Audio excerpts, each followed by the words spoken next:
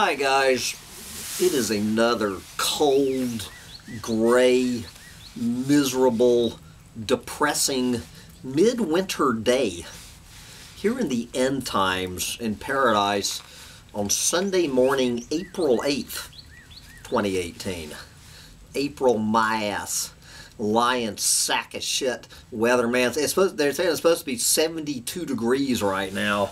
Yeah, right. Little Sancho Panza in his winter coat. I'm in here in my fucking goose down vest. But anyway, since it is Sunday morning, just gonna do, your old doomsday preacher is gonna do what he does every Sunday. And as I mentioned a couple of nights ago, I have had the pleasure of reading, I believe it was the last book ever written by my Humptydumptytribe hero, Kurt Vonnegut. Kurt Vonnegut, he wrote this book when he was 82 years old, A Man Without a Country. And it takes about 2 or 3 hours to read this whole little book. It's not a novel. It's simply an 82-year-old man looking back over his life and just summing up his opinion on his fellow humans. So I'm just gonna go through the entire book, reading several passages. Let's start with gallows humor. True enough, there are such things as laughless jokes, what Freud called gallows humor. There are real-life situations so hopeless that no relief is imaginable. While we were being bombed in Dresden, sitting in a cellar with our arms over our heads in case the ceiling fell, one soldier said as though he were a duchess in a mansion on a cold and rainy night, "I wonder what the poor people are doing tonight." From gallows humor to evolution. Evolution can go to hell as far as I'm concerned. What a mistake we are.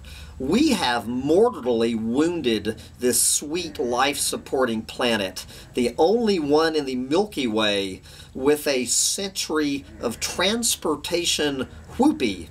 Our government is conducting a war against drugs, is it? Let them go after petroleum. Talk about a destructive high.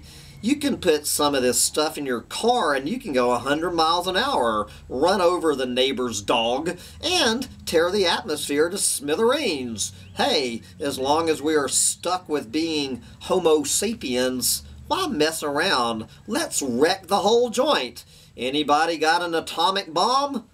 Who doesn't have an atomic bomb nowadays? But I have to say this in defense of humankind. In no matter what era in history, including the Garden of Eden, everybody just got here. And except for the Garden of Eden, there were already all these games going on that could make you act crazy, even if you were not crazy to begin with. Some of the crazy-making games going on today are love and hate, liberalism and conservatism, automobiles and credit cards, golf, and girls basketball. Yes. Anyway, guys, I could pretty much just open the page anywhere in this book, but I'm just gonna move ahead. Okay, this is talking about his own addictions. I am, of course, notoriously hooked on cigarettes. I keep hoping that things will kill me. A fire at one end and a fool at the other. But I'll tell you one thing. I once had a high that not even crack cocaine could match. That was when I got my first driver's license. Look out, world. Here comes Kurt Vonnegut. And my car back then, a Studebaker as I recall, was powered, as are almost all means of transportation and other machinery today, and electric power plants and furnaces, by the most abused, addictive, and destructive drugs of all, fossil fuels. When you got here, even when I got here, the industrialized world was already hopelessly hooked on fossil fuels, and very soon now, there won't be any left. Cold turkey. Can I tell you the truth? I mean, this isn't the TV news, is it? Here is what I think the truth is. We are all addicts of fossil fuels in a state of denial, and like so many addicts about to face cold turkey, our leaders are now committing violent crimes to get what little is left of what we're hooked on. Our close cousins, the gorillas and orangs and chimps and gibbons, have gotten along just fine all this time while eating raw vegetable matter, whereas we not only prepare hot meals, but we have now all but destroyed this once salubrious planet as a life support system in fewer than 200 years. Mainly by making thermodynamic whoopee with fossil fuels. The Englishman Michael Faraday built the first electric generator only 172 years ago. Well, you got to add 14 to all these now. The German Carl Benz built the first automobile powered by an internal combustion engine only 119 years ago. The first oil well in the USA, now a dry hole, was drilled in Pennsylvania only 145 years ago. Fossil fuels are so easily set alight. Yes, and we are presently touching off nearly the very last whiffs and drops and chunks of them. All the lights are about to go out. No more electricity. All forms of transportation are about to stop, and the planet Earth will soon have a crust of skulls and bones and dead machinery. And nobody can do a thing about it. It is too late in the game. Don't spoil the party. But here's the truth. We have squandered our planet's resources, including air and water, as though there were no tomorrow. So now there isn't going to be one. So here goes that junior prom. But that's not the half of it. Yes, today we have contraptions like nuclear submarines armed with Poseidon missiles that have H-bombs in their warheads. And we have contraptions like computers that cheat you out of becoming Bill Gates says, wait till you see what your computer can become. But it is you who should be doing the becoming, not the damn fool computer. What you can become is the miracle you were born to be through the work that you do. Yep. Let's see. No matter how corrupt, greedy, and heartless our governments, our corporations, our media, and our religious and charitable institutions may become, the music will still be wonderful. Now, during our Now, during our catastrophically idiotic war in Vietnam, the music kept getting better and better and better. We lost that war, by the way. Order could not be restored in Indochina until the people kicked us out. That war only made billionaires out of millionaires. Today's wars are making trillionaires out of billionaires. Now, I call that progress. When I went to grade school in Indianapolis, we used to draw pictures of the houses of tomorrow, boats of tomorrow, airplanes of tomorrow, and there were all these dreams of the future. Of course, at that time, everything had come to a stop. He's talking about during the Depression. The factories had stopped, the Great Depression was on, and the magic word then was prosperity. Someday, prosperity will come. We were preparing for it. We were dreaming of the sorts of houses human beings should inhabit, ideal dwellings, ideal forms of transportation. What is radically new today, 14 years ago, is that my daughter Lily, who has just turned 21, finds herself, as do your children, as does George W. Bush himself a kid, and Saddam Hussein, on and on, heir to a shockingly recent history of human slavery, to an AIDS epidemic, and to nuclear submarines slumbering on the floors of fjords in Iceland and elsewhere, their crews prepared at a moment's notice to turn industrial quantities of men, women, and children into radioactive soot and bone meal by means of rocket and H-bomb warheads.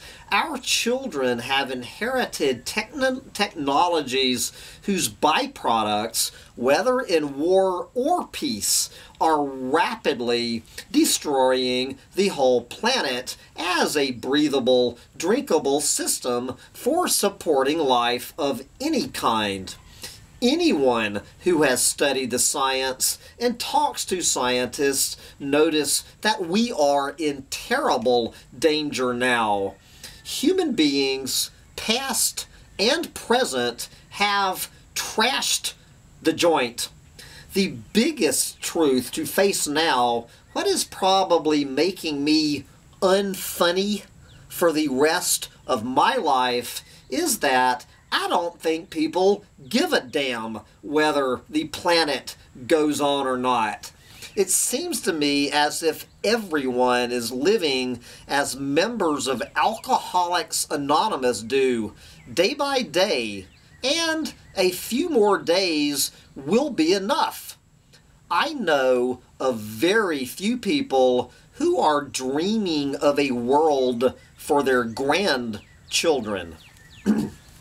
But I know that there is not a chance in hell of America becoming humane and reasonable, because power corrupts us and absolute power corrupts us absolutely. Human beings are chimpanzees who get crazy drunk on power by saying that our leaders are power-drunk chimpanzees. Am I in danger of wrecking the morale of our soldiers fighting and dying in the Middle East?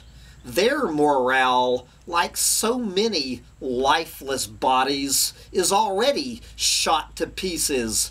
They are being treated, as I never was, like toys a rich kid got for Christmas. Yep. I mean, you know, all of his rants in 2004 are being leveled against baby Bush. I can only imagine what Kurt Vonnegut would sound like in the Trumpist scene. Persuasive guessing Persuasive guessing has been at the core of leadership for so long, for all of human experience so far, that it is wholly unsurprising that most of the leaders of this planet, in spite of all the information that is suddenly ours, want the guessing to go on. It is now their turn to guess and guess and guess and be listened to. Some of the loudest, most proudly ignorant guessing in the world is going on in Washington today. Our leaders are sick of all the solid information that has been dumped onto humanity by research and scholarship and investigative reporting. They think that the whole country is sick of it, and they could be right. It is not the gold standard that they want to put us back on. They want something even more basic. They want to put us back on the snake oil standard. And then he lists some examples as of 2004, the snake oil standard of Baby Bush. Loaded pistols are good for everyone except inmates in prisons or lunatic asylums. Billions spent on weapons will bring inflation down.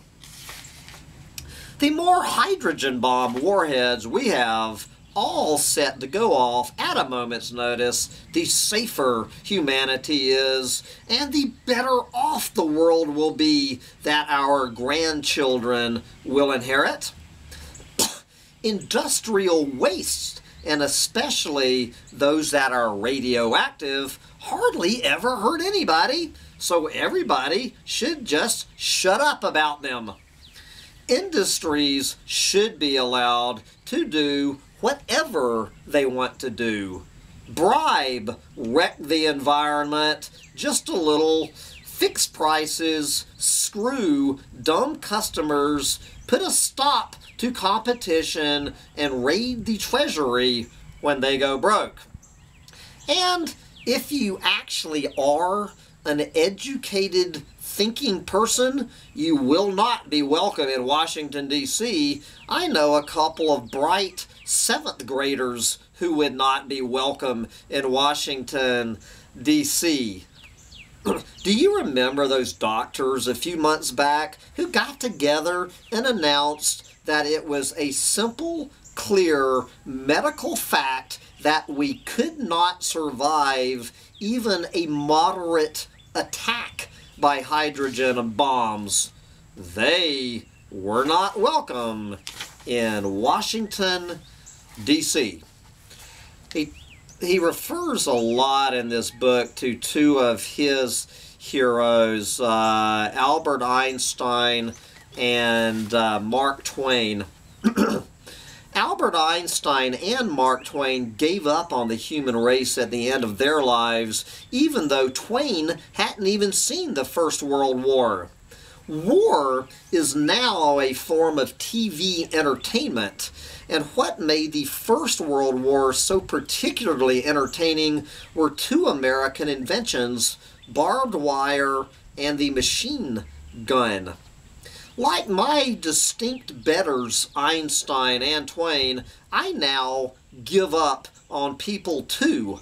I am a veteran of the Second World War, and I have to say this is not the first time I have surrendered to a pitiless war machine. My last words: life is no way to treat an animal, not even a mouse. What can be said to our young people now that psychopathic personalities, which is to say persons without consciences, without senses of pity or shame, have taken all the money in the treasuries of our government and corporations and made it all theirs? But I myself feel that our country, for whose Constitution I fought in a just war might as well have been invaded by Martians and body snatchers. Sometimes I wish it had been. What has happened instead is that it was taken over by means of the sleaziest, low-comedy, Keystone Cop-style coup d'etat imaginable. George W. Bush, imagine what he would say about Donald Trump, has gathered around him upper-crust C students who know no history or geography, plus not-so-closeted white supremacists, also known as Christians, and plus more frighteningly psychopathic personalities, or PPs, the medical term for smart, personable people who have no conscience. Some people are born deaf, some are born blind, or whatever, and this book is about congenitally defective human beings of a sort that is making this whole country and many other parts of the planet go completely haywire nowadays. These were people born without consciences, and suddenly they're taking charge of everything. PPs are presentable. They know full well the suffering their actions cause others, but they do not care. They cannot care because they are nuts. They have a screw loose. So many of these heartless PPs now hold big jobs in our federal government as though they were leaders instead of sick. They have taken charge. They have taken charge of communications and the schools, so we might as well be Poland under occupation. They might have felt that taking our country into an endless war was simply something decisive to do. What has allowed so many of these PPs to rise so high in corporations and now in government is that they are so decisive. They are gonna do something every fucking day, and they're not afraid. Unlike normal people, they are never filled with doubts for the simple reason they don't give a fuck what happens next. Simply can't.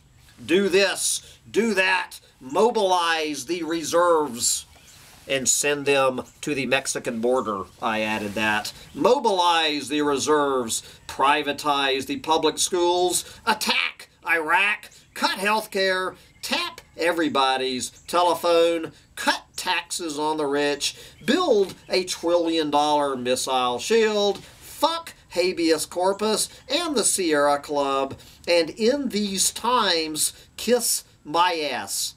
There is a tragic flaw in our precious Constitution, and I don't know what can be done to fix it. This is it. Only nutcases want to be president. This was true even in high school. Only clearly disturbed people ran for class president. And on the subject of books, our daily news sources, newspapers and TV, are now so craven, so unvigilant on behalf of the American people, so uninformative that only in books do we learn what is really going on. So then he relates a conversation he was having with one of his friends who was just beginning to go down the we are so fucked rabbit hole. Yes, little dog, we'll be back in front of the furnace soon enough. I told him that if he doubted that we, meaning humans, are demons in hell, he should read The Mysterious Stranger, which Mark Twain wrote in 1898, long before the First World War. And the title story Mark Twain proves to his own grim satisfaction and to mine as well that Satan, not God, created the planet Earth and, quote, the damned human race, close quote. If you doubt that, just read your morning paper. Never mind what paper. Never mind what date. Alright, we're getting to the back of this, and then he relates, this is him in another conversation with a friend, talking to one of his clueless moron friends. Quote, "We are killing this planet as a life support system with the poisons from all the thermodynamic whoopee we're making with atomic energy and fossil fuels, and everybody knows it, and practically nobody cares. This is how crazy we are. I think the planet's immune system is trying to get rid of us with AIDS and new strains of flu and tuberculosis and so on.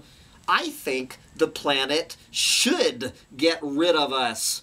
We're really awful animals. I mean that dumb Barbara Streisand song, 'People who need people are the luckiest people in the world.' She's talking about cannibals. Lots to eat. Yes, the planet is trying to get rid of us, but I think it is too late." And I said goodbye to my friend, hung up the phone, sat down, and wrote this epitaph: "The good earth, we could have saved it, but we were too damn cheap and lazy." And then the last chapter, he has an apology to make. "I apologize to all of you who are the same age as my grandchildren, and many of you reading this are probably the same age as my grandchildren. They, like you, are being royally shafted and lied to by our baby boomer corporations and governments. Yes, this planet is in a terrible mess, but it has always been a mess. There have never been any good old days. There have just been days. And as I say to my grandchildren, don't look at me. I just got here." And then I am going to close with his closing poem. This is the very same poem that Dr. Doom shared with me on Wednesday, but since we will never hear that interview with Dr. Doom when he was reading this, I'm just going to do it myself. Unbelievable coincidence that the day after that blow up with Dr. Doom, I opened this book and it closes with Dr. Doom's favorite poem called Requiem by brother Kurt Vonnegut.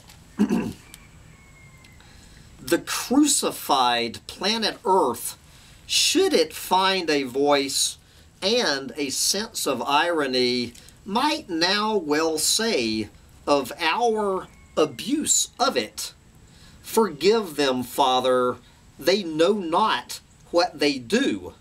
The irony would be that we know what we are doing. When the last living thing has died on account of us, how poetical it would be if Earth could say, in a voice floating up, perhaps from the floor of the Grand Canyon, 'It is done. People did not like it here.'" Obviously, people did not like it here, or it would not be done. But, anyway, amen. Amen, Brother Kurt Vonnegut. 82 years old, 2 years before he died. Kurt Vonnegut spelling out to anybody on this planet, giving a flying fuck, the mess we've made of this world, and it's too late to do a goddamn thing about it. Kurt Vonnegut, a man without a country, and my guess is this book went straight to the scrap heap. Probably, if it got reviewed at all, I'm going to take a wild guess that it got the most lackluster reviews of any book Kurt Vonnegut ever wrote, because nobody wants to hear it.